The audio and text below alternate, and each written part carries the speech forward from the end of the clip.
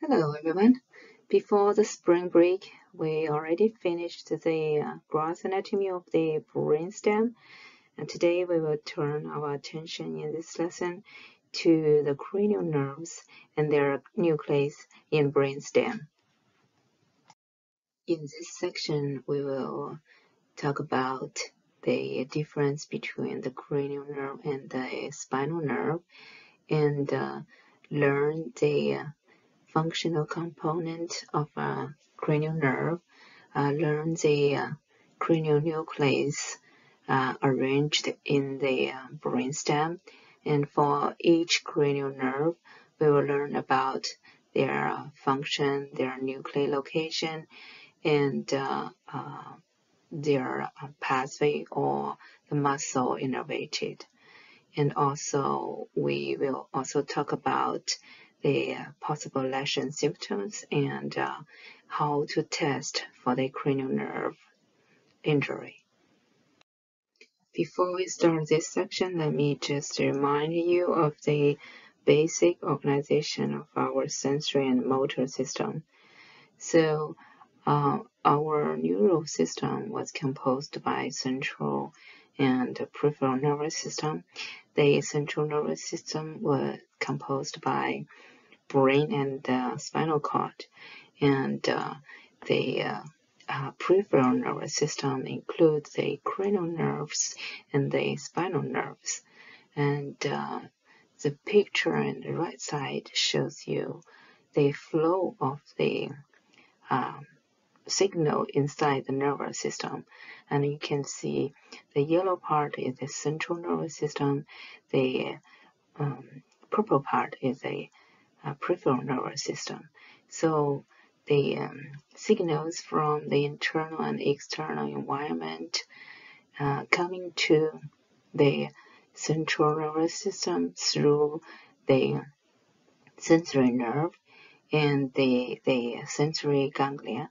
And then after analyze and integration by the central nervous system, the outflow of the neural system coming out from the central part through the motor nerves into the effectors. So the effector include the skeletal muscles or the smooth muscles or cardiac muscle and gland. So the cranial nerve belongs to the peripheral nervous system. Here are several quizzes. Just to use this to review what you already know. So how many pairs of spinal nerves you have, how many pairs of cranial nerve you have. And cranial nerves consider part of the nervous system, and cranial nervous nuclei lies inside peripheral or central nervous system. This picture just to remind you the gross anatomy of the brainstem. The left picture shows you the ventral side of the brainstem, and the right picture shows you the dorsal side of the brainstem, and you can see the three part of the brainstem was labeled in different colors. The purple part and the upper part of the brainstem is the midbrain, and the middle part, the green part, is the pons, and the pink part is the medulla. And you can see some of the cranial nerve come out from the ventral side of the brainstem. Some one pair of these cranial nerve coming out from the dorsal side, and you can see there are some cranial nerves come from midbrain. Some of the cranial nerves come from the pons and medullas. Before we focus on each of these cranial nerves, let's start with the introduction of the cranial nerve. So we know that we have 31 pair of the spinal nerves which connect to the spinal cord, and the cranial nerves are just like the spinal nerve. They are the nerves connect with the brain stems and the other part of the brain, and the cranial nerves innervate the structures in the head and the neck region. And there's a exception is a cranial nerve 10, the vagus nerve, because it run a long way to innervate the visceral organs. And also, most of the cranial nerves innervate the same side of the cranial nerve. So most of the cranial nerve lesions produce ipsilateral signs. This picture shows you the inferior view of the brain, and you can see there are two cranial nerves emerge from the forebrain. That is cranial nerve 1 and cranial nerve 2. And then the purple circle shows you that most of the cranial nerves emerge from the level of the brainstem. And you can see the lower part of the brainstem connect with the spinal cord. One of the cranial nerve, that is a cranial nerve 11, emerge not only from the brain, and part of it also come from the spinal cord. So what are the cranial nerves? And you can see I list all the 12 pair of the cranial nerve in this form. The cranial nerve actually can be labeled from, you see Roman numeral from 1 to 12, and they all have their own name. And you can see the cranial nerve 1 is the olfactory nerve, the second one is the optic nerve, and then the third one, oculomotor nerve, the fourth one is the trochlear nerve, the fifth one is the trigeminal nerve, and then the abducent facial vestibulocochlear is the cranial nerve 6 to 8, and then the ninth one is the glossopharyngeal, and then the 10th cranial nerve is the vagus nerve, and then the accessory nerve, sometimes we call it spinal accessory nerve because part of it coming from the spinal cord. And then the 12th nerve is the hypoglossal nerve. So what mnemonic can help us to remember them? And you can see I list here this O to touch and feel very good violet, such heaven.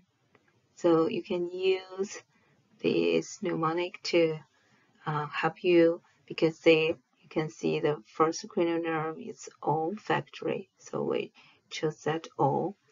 And the such heaven, the such use the spinal, the first letter of the spinal accessory nerve. So this may help you to remember the names. And also you can see the third column shows you, because some of, unlike the spinal nerves, they are all mixed nerve. Some of the cranial nerves are sensory nerve, some of the nerves are motor nerve, but there are other nerves contain both sensory component and motor component. So they include both components. So here's another mnemonic. Will help you to remember it. This is some say marry money, but my brother says big brain matter most. This can help you to remember which cranial nerve is sensory nerve, which cranial nerve is the motor nerve. If you have better mnemonics, you're welcome to share with us. Use this picture and the next picture to locate each of the cranial nerve and observe where they, in which level they connect with the brainstem.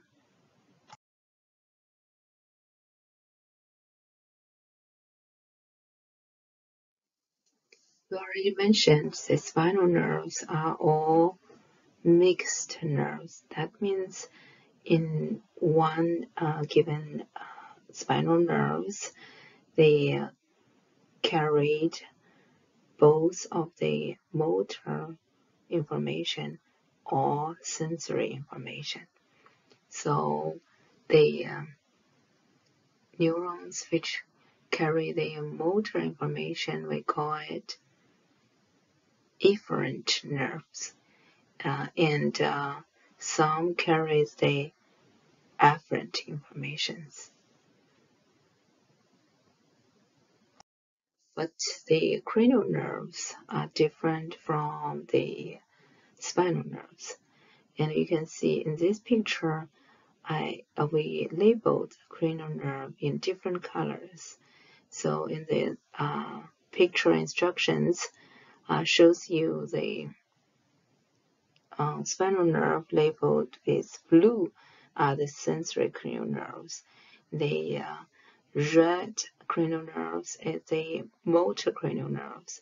If the cranial nerves are mixed, we label it in green. So some of the cranial nerves are pure sensory nerves. Some of the cranial nerves are pure motor nerves, and but some of the cranial nerves are mixed. They contain both sensory and motor component.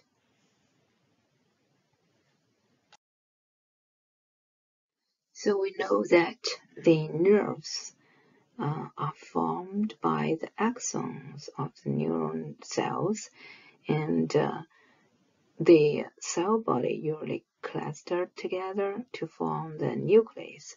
And we know that most of the cranial nerve are coming out from the level of the brainstem, different level of the brainstem, and their nucleus are located inside the different level of the brainstem. So if a cranial nerve is mixed, and this cranial nerve must have more than one nucleus to originate out. And this must include at least one sensory and at least one motor, and sometimes it could be more. And sometimes more than one spinal nerve could originate from a single nucleus. So according to the different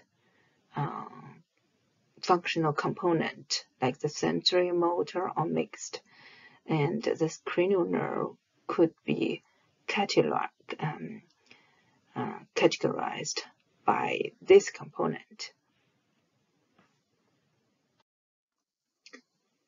So what you're seeing is phantom view of the dorsal brainstem.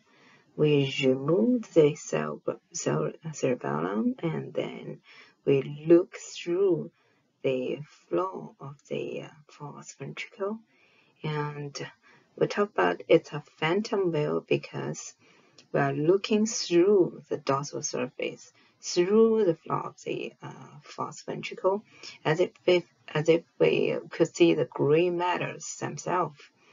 And what we see is a complex array of the nuclei that comes in different sizes and different shapes. And for purpose of making this illustration just slightly less complicated, and we organized it by color code and by size. So on the left side of the figure, we have our sensory nucleus, and on the right side of the figure, we have the illustrated the motor nuclei. So of course, the nervous system displays bilateral symmetry. So on each side, we would have both the sensory and the motor nuclei. So just imagine you fold this illustration of the nucleus one side on top of the others, so that all of these nucleus could exist on each side of the brainstem. And you can see the motor nucleus can be further divided into somatic motor, the brachial motor, the visceral motor, and they are labeled with different colors. And the sensory nucleus can be further divided into general sensory, special sensory, and visceral sensory. And then they also labeled with blue, green, and purple colors. So you can see actually this nucleus are located in different level of the brainstem. Like, for example, you can see in the mid-brain level, and you can see the oculomotor nucleus, which associates the third cranial nerve, and you can see the trochlear nucleus, which associate with the fourth cranial nerve. And you can also see some very long nuclei, that trigeminal nuclei. You can see it stick into the midbrain, the pons, and the medulla level. You can all see this trigeminal nuclei. And you can see in the pons level, you can see the abducent nucleus, the facial motor nucleus, and also in the medulla level, you can see the dorsal motor nucleus of Buerger's, the nucleus ambiguus, and the accessory nucleus. So all these nucleus, if you see them from a longitudinal view, it actually formed 6 columns. And if you observe it in cross-section, you will see different view. If you're wondering why we have so many, like 6 kind of this functional component of the cranial nerve nucleus, why they call it somatic motor, the brachial motor, or special sensory motor. And these terms refers to their embryological origins of these tissues, that they are connected up with this nucleus in the brainstem. So if there are muscles, they are derived from the embryological somas, and so we call these axons that connect to those muscles the somatic motor axons, that which means the skeletal muscles. And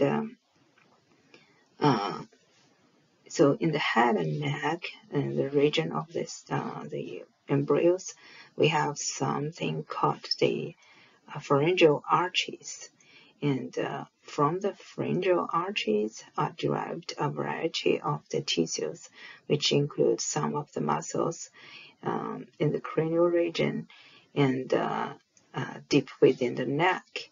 And the motor neurons that innervate this derived or pharyngeal arches that becomes muscles are called brachial motor neurons, which give rise to the brachial motor axons. And so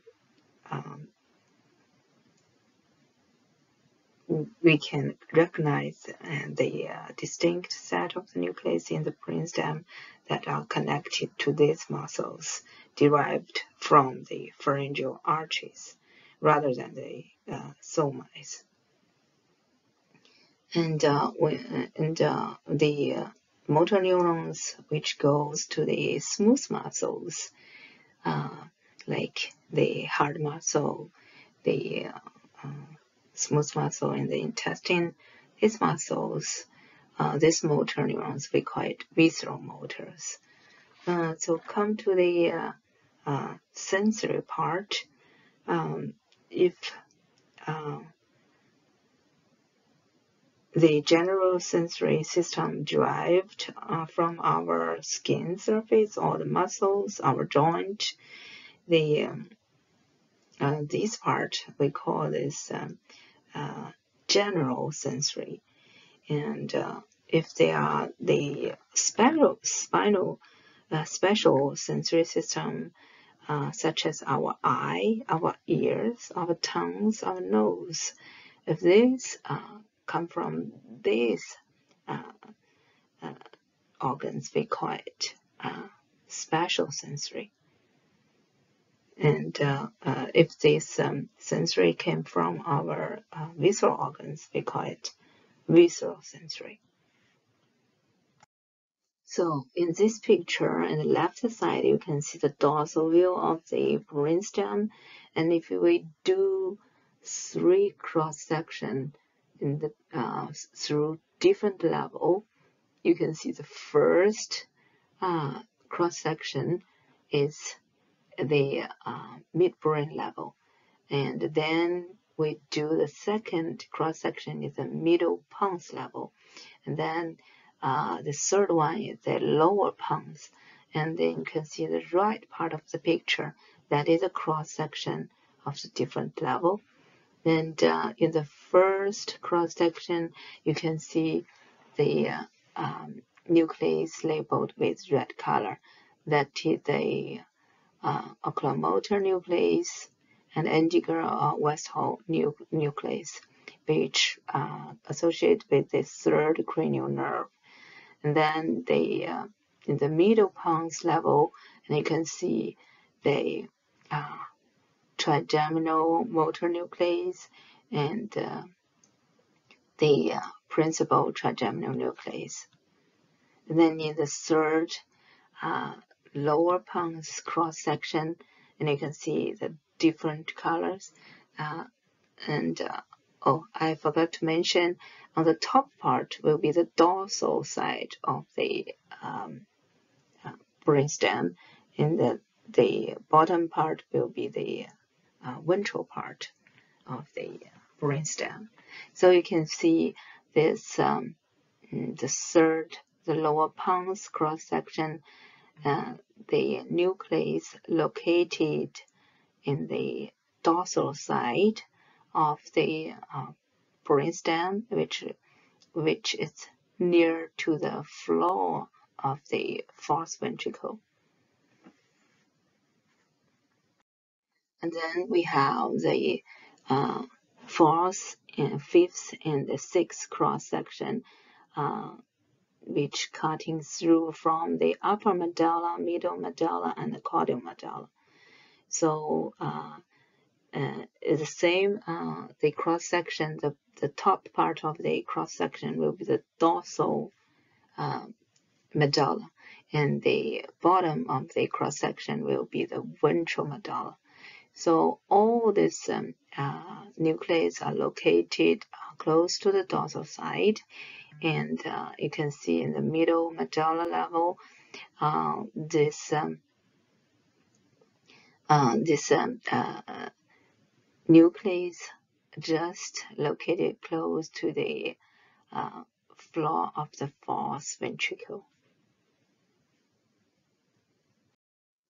So if you observe a cross-section of the spinal cord, you may realize that the posterior horn composed by this sensory neural cells, and the anterior or ventral horn were composed by these motor neural cells. So these picture shows you in the left lower part is a cross section of the spinal cord, and in the top, on the top of it is this. We look at the spinal cord in the embryo. That is the neural tube. So this is a cross section of this neural tube. Now you can see the different neural cells was labeled with different colors. So in the posterior and the dorsal part, you have the somatic sensory, the visceral sensory, and then in the ventral part, you have the visceral motor and somatic motor. So between it, I draw a red line that is the sulcus limiting. You may know these terms when you study the development of the neural system. And you can see in the cross-section of the spinal cord in the adult, and you can see the different the sensory or the motor neurons follows a similar arrangement. So you can see from the dorsal side to the ventral side, you have the somatic sensory, the visceral sensory, the visceral motor, and the somatic motor.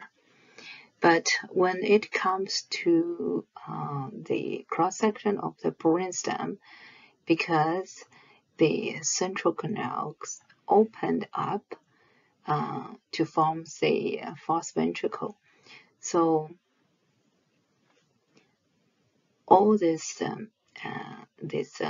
sensory or motor neural cells, they arranged in a different way, but they follows a similar arrangement around the sulcus limitans. So if you see the right top, that shows you the brainstem during the embryological prospective period, and you can see this nucleus neural cells arrangement from the dorsal side to the ventral side.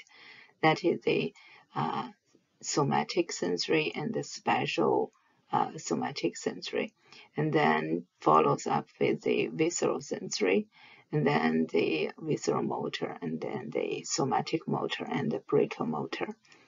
So in the adult, which is the right lower picture, that is a cross-section of the medulla, and you can see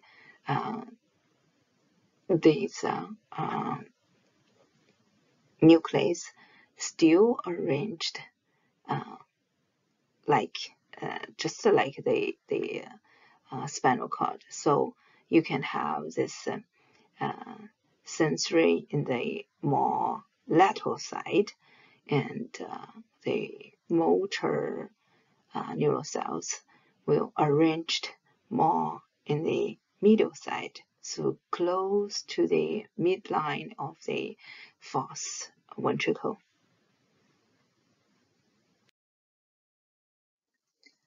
This is a summary of what we just talked about. And you can see in the picture, the top part is the embryonic spinal cord and embryonic caudal brainstem.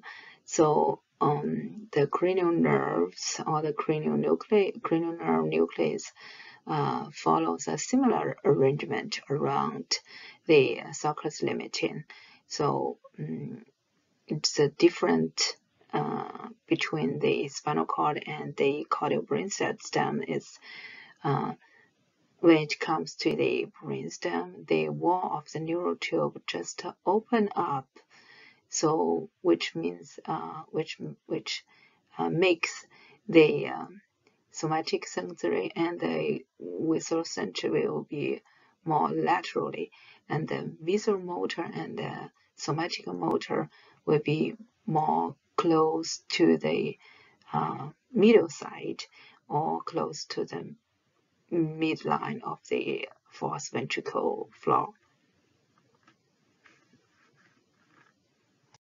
I like the animation pictures. Actually, in the real world, the cranial nerve emerging from the brainstem are not located in neat row. So if you see this picture, then you can see some of the nucleus are not like close to the floor of the fourth ventricle.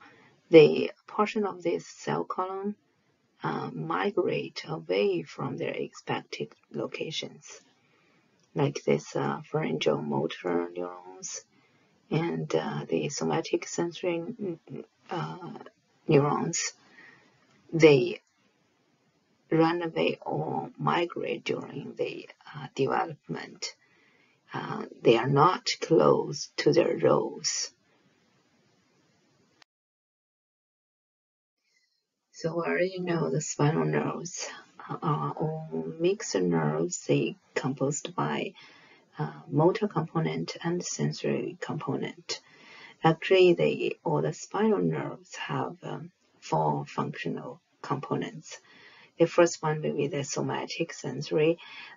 So they are afferent neurons, and they carry afferent informations.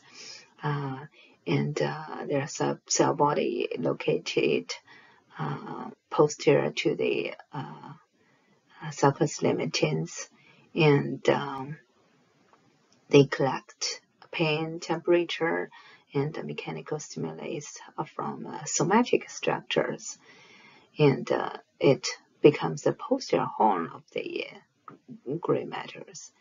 And another sensory component will be the visceral sensory. They are all afferent neurons, and they recept endings in the visceral organs, like the wall of the blood vessel or the digestive tract. And then they located posterior to the sulcus limiting, and it becomes the anterior part of the posterior horn of the gray matters. The motor part of the spinal nerve also includes 2 kinds of this neurons that will be the visceral motor and the somatic motor. And the visceral motor is an efferent neural fibers, and they goes to the they are the autonomic neural component, and it's just located anterior to the sulcus limitans. It becomes the intermediate gray matters. And then the somatic motors are also the efferent nerve fibers. They goes to the innervate, the skeletal muscle. So it located most anterior to the sulcus limitans, and it becomes the anterior horn of the gray matter. For the cranial nerves,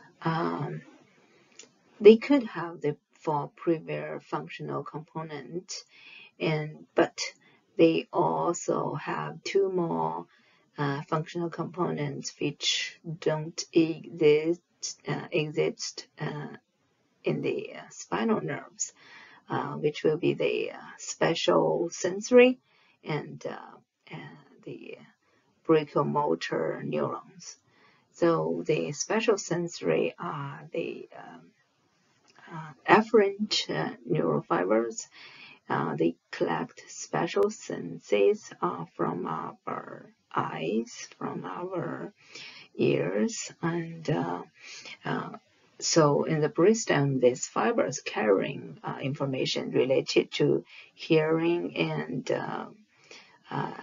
equilibrium. And the brachial-motor neurons are the efferent nerve fibers which innervate the striated muscles of the special embryological origin. We call this brachiomeric muscles. These muscles are the muscles of the larynx, pharynx, and the face and the jaw. This is a pretty good summary of form for the classification and location of the cranial nerve nuclei. And you can see, if you see the row of this form, you can see the different nuclei in the different level of the brainstem. So in the midbrain, and you will see the oculomotor nucleus and the trochlear nucleus, the trigeminal sensory nucleus, and the Edinger-Westphal nucleus. So, and also you can see each of the nucleus, they're labeled with the associated cranial nerves. And if you see the different rows, you can see the different functional components, like the somatic motor nucleus will be the oculomotor nuclei, trochlear nuclei, abducent nuclei, hypoglossal nuclei. So all these nuclei are somatic motor nuclei. So this is a pretty good summary of the classification and location of the cranial nerve nuclei. So for the 12 cranial nerves, no one cranial nerves actually have all the functional components, but most of them have more than one functional components. So usually we categorize the cranial nerves by their functional components. So there will be 3 general categories are used to organize the cranial nerves. So the first category or type of these cranial nerves will be the special sensory nerves. These nerves contain special sensory fibers that will be sensory, and it belongs to the special sensory. So the cranial nerve 1, 2, and 8 were categorized to this type of cranial nerves. And the second cranial nerve types will be the somatic motor nerves, which contains motor axons for the skeletal muscles, and they are considered the lower motor neurons. Which include this cranial nerve third, that it will be the oculomotor nerve. The fourth will be the trochlear nerve. The sixth will be the abducent nerve, and then will be the 11th as accessory nerve, and the 12th nerve, the hypoglossal nerve. And then the third type will be the branchiomeric nerves. So these nerves are more complex nerves that usually contain several functional components. They all can innervate pharyngeal arch these musculatures, which include the 5th, the trigeminal nerve. The 7th will be the facial nerve, and the 9th, the 9th and the 10th cranial nerve.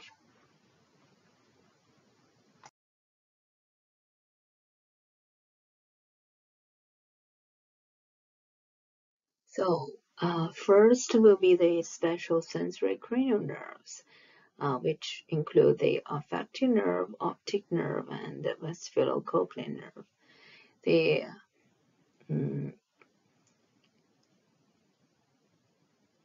olfactory nerve and the optic nerve,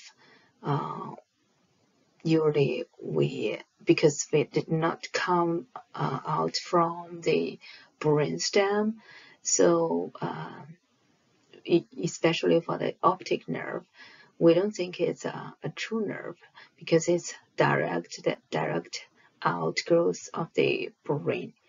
And for this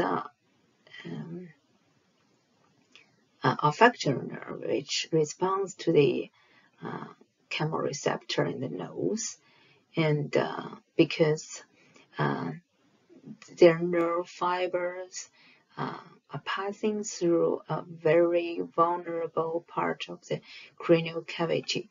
So if you have a fracture or other traumatic brain injuries, this is a very vulnerable part to be easily damaged.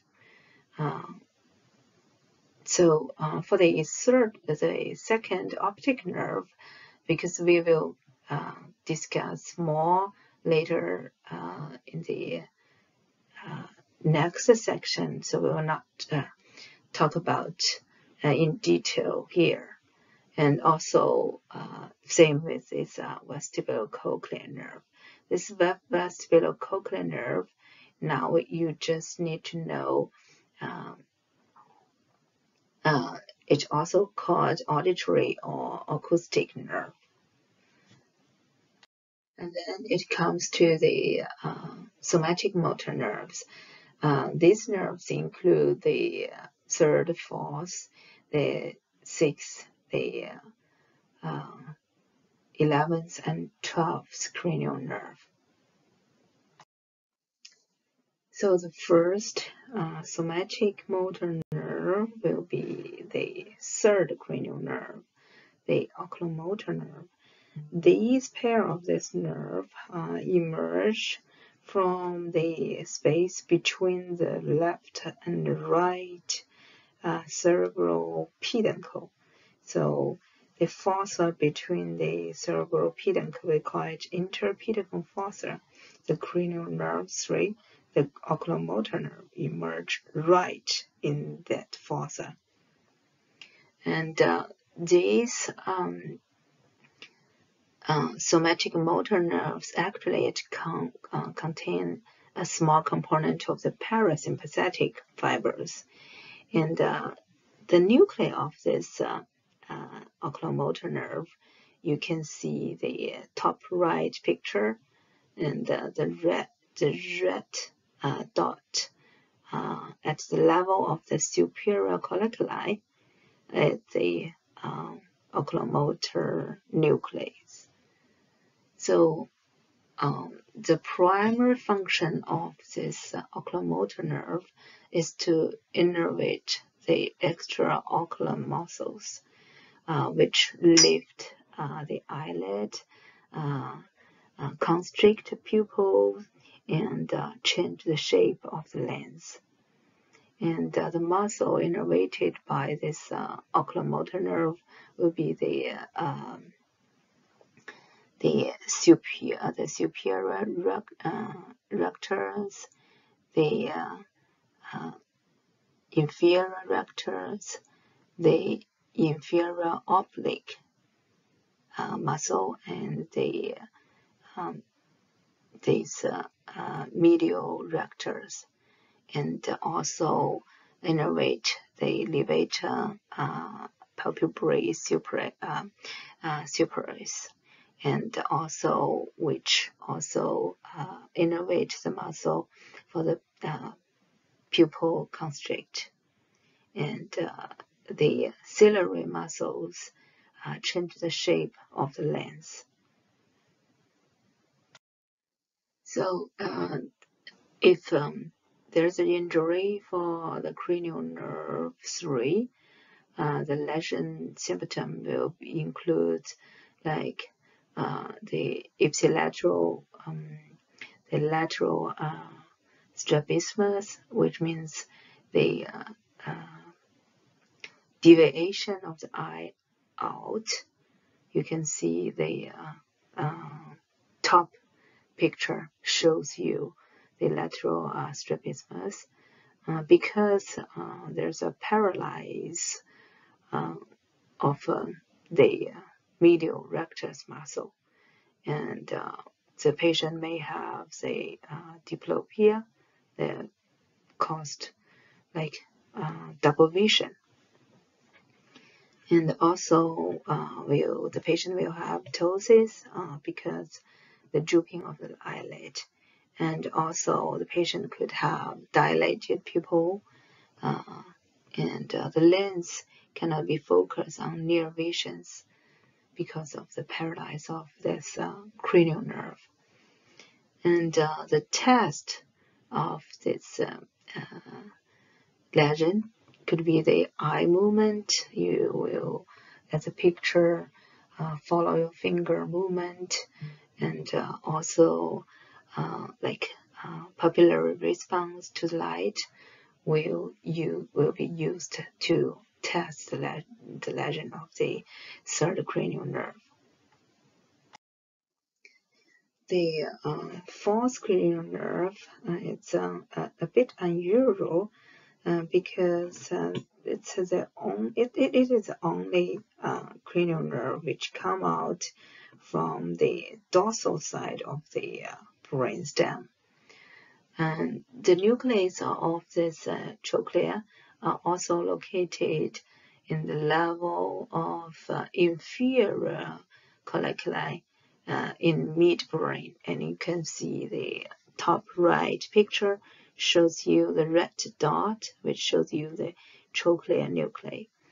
The primary function of this trochlear nerve is it innervates one of the 6 extra ocular muscle, which will be the superior oblique muscle. This muscle could move the eye into intorsion, which means internal rotation. So the injury of the cranial nerve 4 will cause the paralysis of the inferior oblique muscle, so which can cause the strabismus because this muscle cannot move the eye into intorsion, which means down and out. So the patient will be like difficult with walking down steps or reading. And also like the patient will have diplopia, and the patient, because the diplopia, patient usually have a head tilt to correct try to correct the diplopia. And the test of this cranial nerve lesion usually we will like test similarly with the oculomotor nerve. The third somatic motor nerve will be the 6th cranial nerve, the abducens nerve.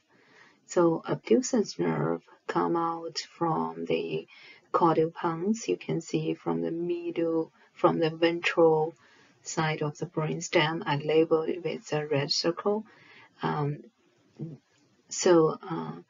These nuclei of this abducent nerve located in the caudal pons, and you can see from the right upper picture. So you can see there's a red dot which labeled in with abducent nuclei, and the primary function of this neural nuclei are they innervate one of the 6 extraocular muscles. That will be the lateral rector muscle, which can move the eye out. So because the lateral rectors are paralyzed when the 6th cranial nerve are injured, so the patient will have this medial strabismus. The eye turns in, so you can see the picture on the right side, and the lateral gaze will paralyzes, and the test of this lesion are also like when you usually test this 3rd, this 4th, and 6th the cranial nerve together. You ask the patient to look to the side. The 4th somatic motor cranial nerve will be the accessory nerve. So the accessory nerve, sometimes we call it spinal accessory nerve, because part of this cranial nerve come from the spinal cord. And the nuclei of this accessory nerve are very caught in the level of the caudal medulla and the upper 5 cervical spinal cord segment. Now you can see the picture on the top side and the right top. So the primary function of this neurons is to innervate like the muscles, could do the head rotation, flex and extension, the shoulder elevation muscles. So the muscles will be it's the sternocleidomastoid muscle in the upper trapezius. So when you check with this cranial nerve, you will ask the patient to turn their head or raise their shoulders. So the symptom will include like weakness with the rotation, the flexion, extension of the head, and also the weakness of shrugging the shoulder. The 5th somatic motor nerve will be the hypoglossal nerve. These nerves came out from the medulla level, and from the top left picture you can see the ventral side of the brainstem, and the nucleus of this hypoglossal nerve is located in the medulla, and the primary function of this nerve is to move the tongue, so it innervates the muscle of the tongue. So if you ask the patient to stick out of the tongue, and you can see the the tongue of the patient will like deviate to one side. So because of the ipsilateral muscle, the tongue muscles are paralyzed. So the tongue, the tip of the tongue will point or towards to the lesion side. And also the patient may have like dysphagia.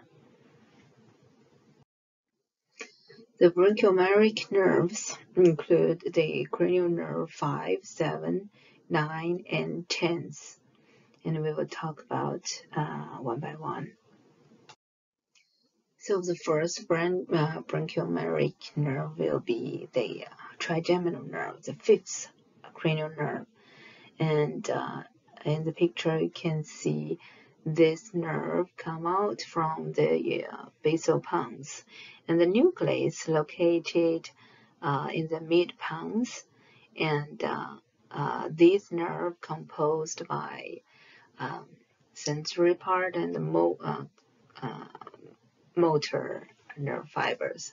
So the motor nerve fibers goes to and innervate the muscles for chewing.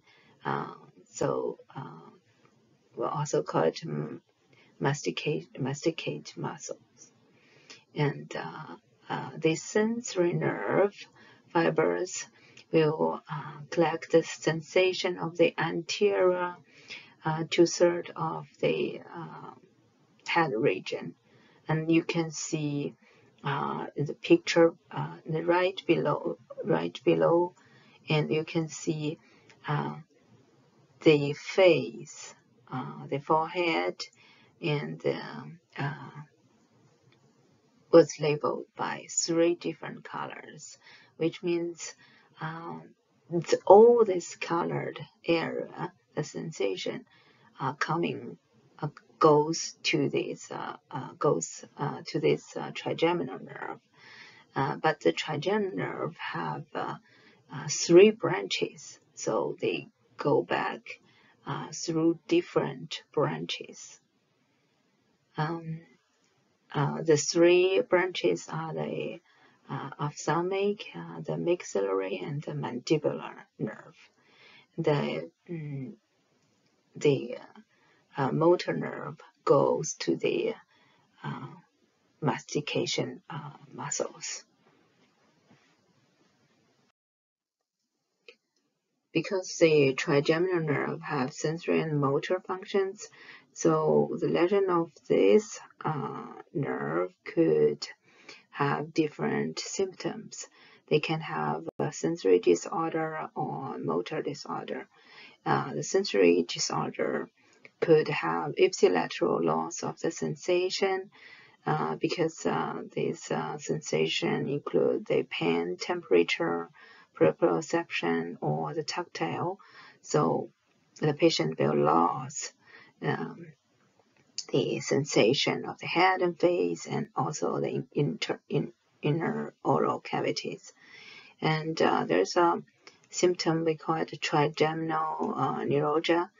The patient could have very sudden, very sharp pain in this the sensory region of the trigeminal nerve. The reason of it is because of the press or compression of the trigeminal nerve.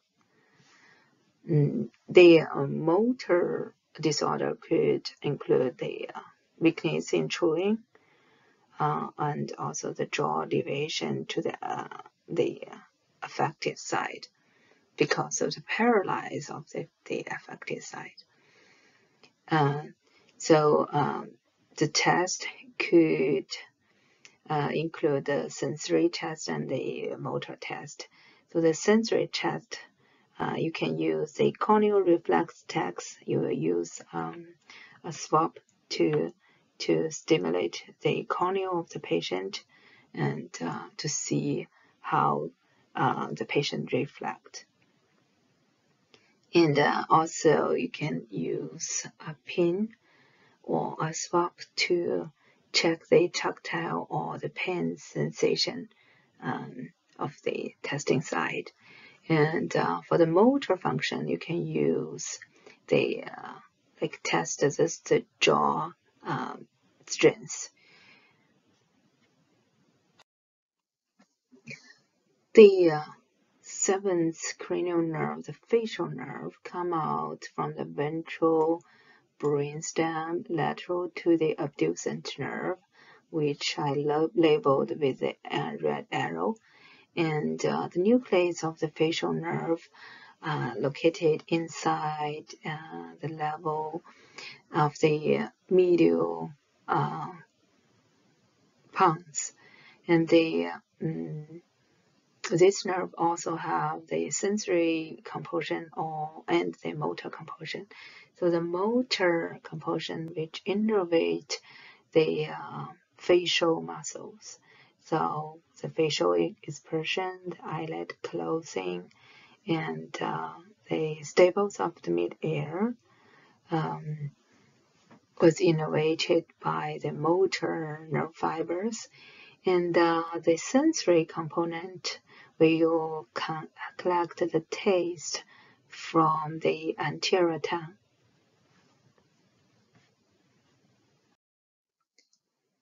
So for the lesions and the test of the facial nerve, because the patient, because they have sensory and motor component, so the lesion of this nerve will cause the sensory loss from the anterior tongue, and for the motor portion, the patient will have the facial muscle paralyzed, and the patient will have this facial asymmetry, and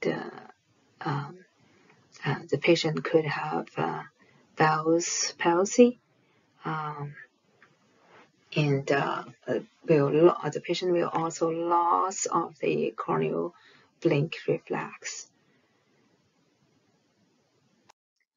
Bell's palsy is damage of the facial nerve, so we think it's a lower motor neuron damage.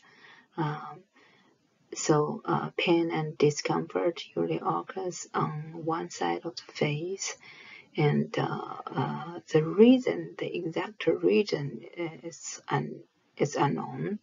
So sometimes it can be caused by viral infection, and for most of the people, the Bell's palsy is temporary. It can begin suddenly and worsen over 48 hours. And the patient, you can see the asymmetry of the patient face, and the wrinkle of the forehead has disappeared in one side, and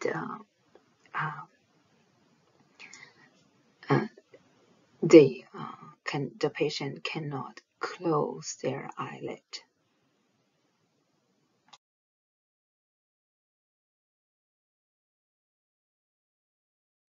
So the glossopharyngeal nerve is the ninth cranial nerve. They come out from the medulla, and the nucleus located inside the medulla level, because this nerve also contain some sensory and motor components. So the motor components goes to or innervate the muscles for swallowing, and the sensory nerve fibers collect the taste for the posterior tongue and the sensation from the pharyngeal. The motor nerve are responsible for the gag and the swallowing reflex. The lesion of the glossopharyngeal nerve will cause sensory loss, sensory decrease of the taste, because they will lose the taste from the posterior tongue, and they will have the motor disorder. That means the loss of the gagging or the swallowing reflex. So the patient will have the dysphagia. That means the patient will have difficulty for the swallowing.